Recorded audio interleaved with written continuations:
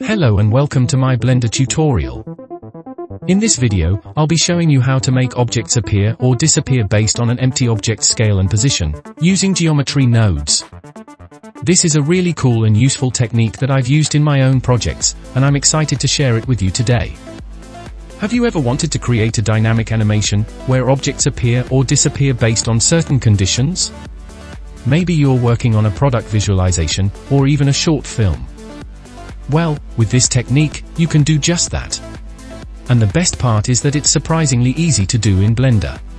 So stick around and let's dive into it. I have prepared this startup file for the purposes of demonstration. The unit scale for this scene is 0.1, and the length is in centimeters. The strawberry and the leaf have real-world measurements. In case if you want to follow along this tutorial, you can download this startup file from the first link in the description. The first step is to go right into the Geometry Nodes workspace. Select Scene Collection in the outliner. Add in a plane. On the plane size, adjust it to be 100 centimeters. Tab into Edit Mode, right-click, then subdivide it once. Right-click once more, Loop Tools, then Circle. If you have not enabled Loop Tools yet, go to Edit, then Preferences. On Add-ons, search for Loop Tools. Enable it, then save Preferences. Rename this plane to Plane Leaves. That is because we want to use geometry nodes to attach a bunch of leaves to it. When the plane Leaves is selected, create a new geometry node group. Rename it to Leaves. Right now we only have a group input and a group output. The next step is to add some points on this mesh. Those points are going to be used to scatter the leaves on it. Go to Add, Point, then Distribute Points on Faces. Connect it here. The Distribute Points on Faces node is used to place points on the faces of a mesh. This is useful for scattering points where leaves will attach over the surface of the plane. This node takes in a mesh as input and outputs a point cloud. Go to Add, Instances, then Instance on Points. Connect it here. The Instance on Points node is used to duplicate a mesh at the positions of the points in a point cloud. This will enable creating repeating patterns for the leaves on the surface of the plane. This node takes in a mesh and a point cloud as inputs, and outputs a new mesh. Go to the outliner, drag the leaf into the geometry nodes. It comes in as an Object Info node.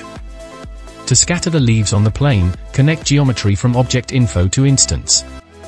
Next step is to add in an empty object that will control the scale of the leaves based on its current scale and position. Go to Add, Empty, Sphere.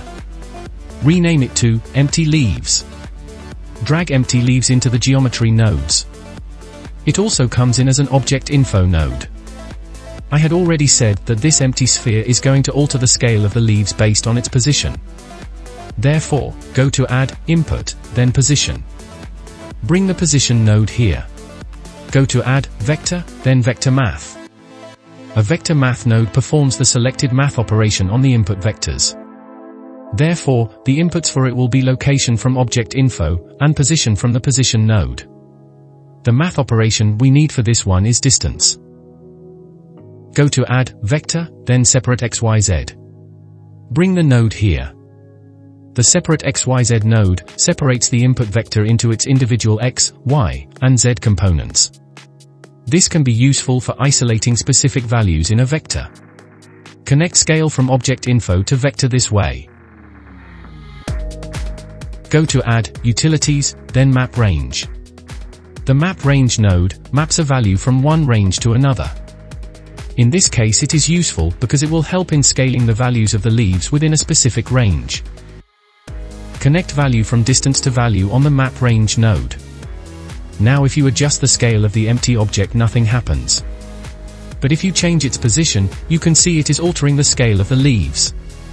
In order to make the empty object scale affect the leaves, connect X from Separate XYZ to From Maximum. Go to Add, Utilities, then Math. The Math node simply performs math operations. Change the function to be Subtract. Connect X from Separate XYZ to Value, and Value to From Maximum. Now if you scale the empty object you can see it's altering the scale of the leaves as well. As you can see these leaves are facing one direction. go to Add, Utilities, then Random Value. Change the data type to be vector. Connect value to rotation of instance on points. If you make the maximum values to something like 90 degrees, you get a randomized result. In this case, we only need to randomize the Z rotation. If you want to gain more control on the distribution of these leaves, go to Distribute Points on Faces and change it to Poisson Disk.